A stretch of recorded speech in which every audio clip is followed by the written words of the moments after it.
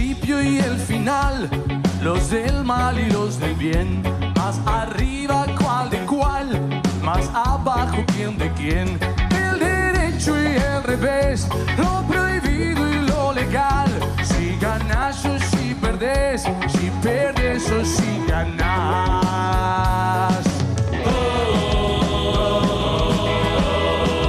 Todo es relativo.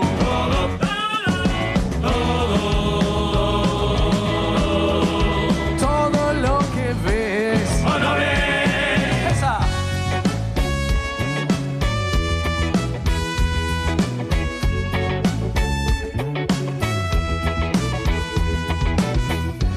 Lo profundo y lo banal, lo real. Bueno, no es de extrañar que en este disco esté gente como Alejandro Balvis, como Freddy, el zurdo Besio, por ejemplo, gente vinculada al carnaval. Pero bueno, aparece también Ana Prada, que es una cantante y baladista, cantautor Alejandro Espuntone, que viene del La rock. Trampa. Y bueno, otra gente como Sí. la propia Catalina, ¿no? Sí, bueno, está Diego Rosberg de 4 pesos de propina, está Pablo Silvera de 11 tiros, y bueno, y una cantidad de amigos del carnaval y del rock, que son los dos ambientes donde me moví. Hay una canción donde los dos ambientes se juntan, que es Todo el año es rock and roll. Que Claro. que es muy autorreferencial, autobiográfica. Yo en la canción no es que se note que hablas de vos, pero Sí, finalmente sí, habla de nosotros. es la vida de la Catalina girando por el mundo, ¿no?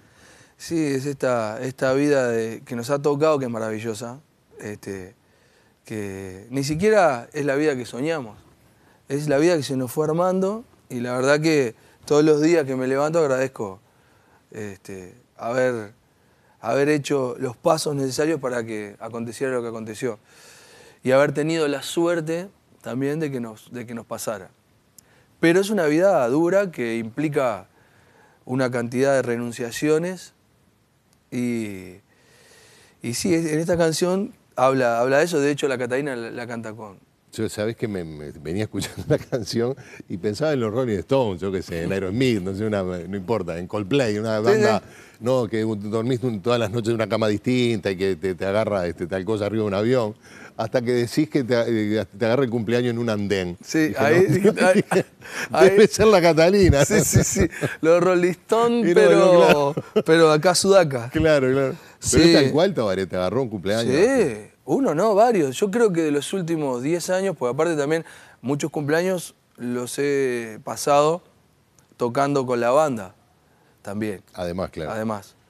Pero con la Catalina, sí, y imagínate, somos una compañía artística de unas 27 personas, y siempre algún cumpleaños tocan en algún... Claro. O sea, pues estamos todo el tiempo de gira, y sí, nos ha pasado, ¿viste eso que dice las mochilas en el piso del Eladia Isabel? Sí. Porque bueno, ¿viste? Viajás toda la noche, que es más barato, y no tenés dónde dormir porque, ¿viste? Y el sopi. Y sos un artista, y si vas a llenar Luna Park al otro día o dos, y vos estuviste durmiendo en el sopi, Claro. y pasa un pasajero y te mira ahí y dice, che, pero ese es Yamandú. Claro. Y está todo barbudo, todo tirado ahí arriba, una mochila toda podrida. Y bueno, y son esas cosas maravillosas. Pero son, ¿cuánto? 27. Sí. Claro, en primera no pueden viajar todos. Y no, bueno, pero lo que pasa es que también nos hemos ido profesionalizando cada vez más. De hecho, bueno... Ahora tienen buenas mochilas, por lo menos. Ahora sí, ¿viste? A veces, ¿viste? Bueno, nos toca viajar en aviones un poco mejores, a veces en lugar de un bondi de línea vas en un motorhome, porque claro, tenés 20 días de gira, Claro. y la noche que vos pasás es solamente arriba del bondi. Vos llegás, tenés un hotel, pero son 3 horas, porque llegaste a las 2 de la tarde y a las 7, 6 Por tenés ejemplo, la prueba. ¿a dónde? Argentina, todas las provincias, y no sé, creo que más de 63 localidades distintas, y muchas varias veces. Hay lugares donde fuimos 5 o 6 veces. ¿En una gira de cuánto tiempo? Y, no, digo, en todos estos años. Me refiero a cuántas noches podés pasar en ese ritmo. Ah, de dormir, bueno, y un mes, por ejemplo, no sé, 25 días, que ninguna noche dormiste en un hotel, por ejemplo, siempre en un motorhome. Es giras largas que hemos hecho, sí. O tenés hotel, pero llegás Sí, a claro, bañarte. una ducha, claro. Y chau. Bueno, y después... ¿Nunca te cansó? Siempre me cansó y por eso... ¿Cómo siempre me cansó? Siempre me cansó, ¿Sí? desde las primeras. Sí, porque a mí me agarró medio viejo esto, ¿viste? Los pibes son como 10 años menores que yo. Definime viejo porque vamos a terminar mal esta entrevista. Viejo para viajar. ¿Cuántos años tenés? 43. 43, claro. Y yo empecé estas giras con 30 años, o sea, con 30 y poco. Y los pibes con 20. Entonces a ellos no les importaba nada, porque claro, no dormían y no les importaba nada. Podían estar 5 días de largo que eran campeones del mundo. ¿Y no pensaste en bajarte? Sí, pensé, y bueno, de hecho me bajé de una parte, que es el Carnaval. Yo en el año 2011 dije, o sea, no puedo seguir soportando este ritmo porque aparte nosotros estábamos haciendo 150 tablados más o menos de promedio. Qué locura. Y veníamos muertos de las giras. Y entonces el Carnaval es muy lindo, pero es muy malo también. Y vos tenés que estar muy nutrido espiritual, física y psicológicamente para poder enfrentarse a ese puente chino de escupitajos y patadas y pedrea, que significa el Carnaval. ¿Por qué? Y porque el Carnaval es un trompo solo para muchos niños con hambre. Que Sí. si se comen un trompo se rompen los dientes. Es horrible la metáfora que puse. La verdad que sí. Un Y alfajor te digo con trompo. el clavo. Podía ser un trompo de zanahoria de aquellos que usaban los niños pobres en el 40. Pero no, bueno, está bravísimo el Carnaval. Sobre todo el Carnaval para una Catalina exitosa. Para ¿Han recibido escupitajos en el sentido Sí. metafórico o literal? Y literal también, ¿eh? ¿Sí? Sí. ¿De parte de quién? Se dice el pecado y no el pecador. Pero... ¿Otro? no, bueno, te pasa... Bueno, con los colegas no literalmente, pero sí. Ha pasado, no con Sí. ustedes digo, pero... Sí, bueno, te digo una cosa, yo hubiera terminado, si yo no me hubiera bajado en el 2011, aparte me bajé campeón, digamos, no es que me fui derrotado y resentido con el Carnaval. Yo muy agradecido con ese viejo cascarrabia que es Momo, que es como un prestamista que te da para después cobrarte el triple de lo que te da. Bueno, yo le debo plata, me le escapé. Pero me fui, no por mezquindad de irme con la copa, me fui porque si no iba a destruir mi propia murga en pos de defenderla.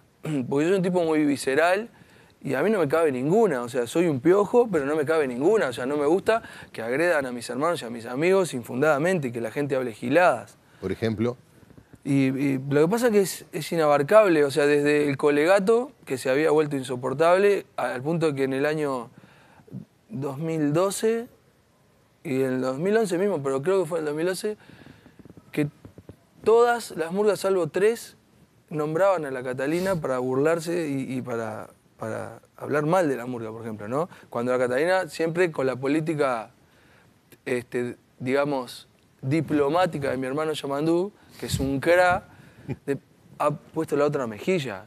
Nunca vos nombramos... sos más calentón, más visceral. Yo soy un terraja. Un malandra acá. Yo soy malandra. Entonces, claro, viste, yo siempre quise proteger a mi hermano porque soy el hermano mayor y no me di cuenta que él me estaba protegiendo a mí, en realidad. Entonces, bueno, dije, no, yo quiero seguir con esta compañía artística maravillosa, esto es mi vida, pero no puedo seguir concursando en Carnaval porque un día voy a terminar con un problema serio que voy a terminar comprometiendo a mis hermanos y a mis amigos. Claro. Pero de hecho su política tampoco sirvió para nada porque la sociedad la terminó lapidando.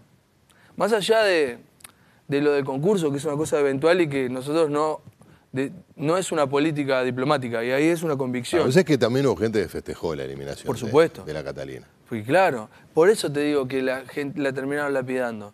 Porque es una lapidación en la plaza pública. ¿Y quién la mató? ¿Cuál fue la última Una pedrada? lapidación con una murga que hoy mismo llama para un recital mañana y llena lo que sea, ¿no? Claro. Bueno, sí, digamos que fue como una extradición, no una lapidación, porque el muerto sigue con vida, ¿no? Sí. Pero... Con respecto a la eliminación hubo varias cosas que se dijeron. Una de ellas es que ustedes ya tenían una gira y que no querían participar del Carnaval, lo cual seguramente es una ofensa terrible eso, porque decimos entonces que pensé que lo hicimos para jugar, para justificar que no estemos, ¿no? Pero lo habrás escuchado, supongo. Sí, claro. Eso es lo que a mí más me... Y está bueno que nos centremos en eso, Claro. más que en el reproche de que por qué un jurado no, porque eso nunca lo hicimos y no lo haremos. Claro. Y sería una falta de respeto a las demás murgas. Pero sí está bueno centrarlo en eso, en cómo tomó eso la sociedad, por qué pasó Pero fue tapa de... Yo no podía creerlo, ¿no? Fue tapa de los diarios un día. Eso Yo habla estaba en también de Chile. lo que es la Catalina. No sé si estabas acá. No, estábamos en Chile porque dimos la prueba, nos fuimos. Los 3 diarios sacaron en la tapa esa mañana que la Catalina había sido eliminada del siguiente concurso. Sí. Cuando había otras noticias, creo que estábamos a 4 días de las de elecciones. la segunda vuelta del balotaje, ¿no? No, es terrible, sí. O sea, por un lado, es desproporcionado y por otro lado, también refleja que esto es un fenómeno que hace roncha. Para bien y para mal. A mí eso no me consuela, porque yo preferiría haber entrado al concurso y no ser tapa de ningún diario y ser tapa si ganás, que es lo lógico.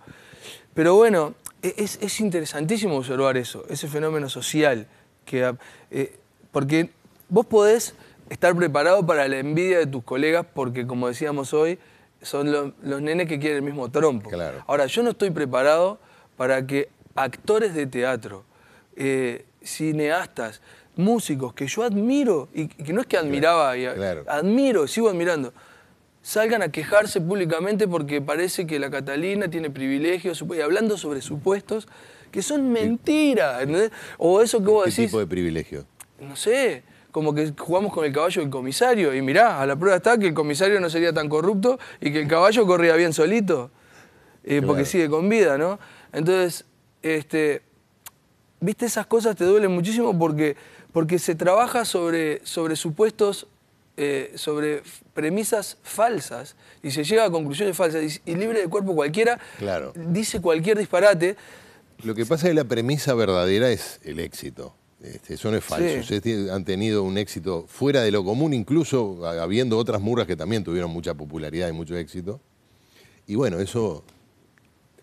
no te digo que le cambies por el nombre de Las Ranas porque ya existe el título. Sí, que estaba buenísimo aparte de Las Ranas. Claro, ¿cómo no? No, pero mirá, sé que estamos por un buen camino, ¿viste? Y sé que esto que nos hicieron nos corta el... Pero no que nos hizo el jurado, que nos hizo la sociedad, porque de alguna manera, como te decía, fue una lapidación en la plaza pública. Eso que haya gente que se ponga contento, gente que diga disparates como que, por ejemplo, que decidimos no bajar entre la gente porque estábamos agrandados, por ejemplo. Claro. Vos imaginate a Yamandú, porque eso hay que planificarlo. Claro. Imagínate, la gente, creo que un buen consejo para las personas es que hagan lo que se llama composición de lugar. Sí. Cuando tiren una premisa al viento, primero hagan esa hipótesis, pónganla en práctica. Seguro. Es como lo que decía de ponerse en los zapatos del otro. Ponerse ¿Usted lo haría? ¿Usted lo haría? O sea, ¿usted se imagina que nosotros lo haríamos? Claro. ¿Y cómo hubiera sido esa escena? Claro. Che, muchachos, miren que acá abajo son todos una manga de giles y nosotros somos los cra de momo. Así que ahora no bajamos nada, ¿está? Claro. Y nos vamos a... Que sufran. Imagínate, eso es posible en un mundo... ¿En qué mundo psicológico es posible que mi hermano Yamandú, que ha pregonado toda la... O sea, eso es imposible. Lo mismo que lo que hablábamos recién. O sea, hay que imaginarse la situación. Y bueno, está bien. Yo creo que el tiempo, si no los despeina el viento, lo va a despeinar la historia, ¿no? Me parece que vos tenés que seguir para adelante como un tren, confiando en lo que haces, sin soberbia, con humildad, pero confiado, férreo y firme. Y bueno, y es lo que vamos a hacer, ¿viste? El producto se va a fortalecer, porque es cuando lo que no te mata te fortalece. Sí. Y vamos a... Pero en un grupo como una murga, más allá de que es un cuerpo muy sólido por la trayectoria que tiene y por la experiencia que le ha tocado vivir, también puede resquebrajarse frente a esa situación, ¿no? Sí. Hay gente que lo puede encarar de otra manera, con más bronca, o en fin, pueden aparecer los reproches o ese tipo de cosas. Claro, y bueno, claro, en un terremoto se tira todo abajo y hay cosas que sí, obvio, es un cimbronazo. Nosotros estamos muy fuertes porque es un grupo fundacional que sigue junto. Bueno, económicamente es terrible lo que pasa, porque, por ejemplo, nosotros rechazamos, para contestarte un poco lo de hoy, nosotros rechazamos una gira por Dubái de 30 toques. ¿Por dónde? Por Dubái. Dubái. Sí, que era de todo enero. Con traducción al árabe y con claro, sí, con subtítulos. 30 toques en Dubái. Sí, los rechazamos y era muchísima plata, porque si hay un lugar donde hay plata en el mundo es ahí. Yo me llevo un jurado puesto. Entonces nos Pero por para participar, claro. Porque era en enero. Además de toda otra cantidad de funciones y cosas que rechazamos, porque teníamos que ensayar y queríamos ensayar muy bien, y dejamos, después de Moscú, hicimos la actuación para las abuelas de Plaza de Mayo en Argentina, y de ahí bajamos la cortina y nos dedicamos a ensayar. ¿Sabes que tengo que hacer un corte, Tabaré? Además ahí tenemos otro problema, que yo quería hablar del disco. Dale, porque dale. vos viniste a hablar del disco y hasta me parece injusto, pero claro, pero es muy difícil separar las dos cosas, pero hacemos una pausa y seguimos dialogando con Tabaré Cardozo del disco Malandra.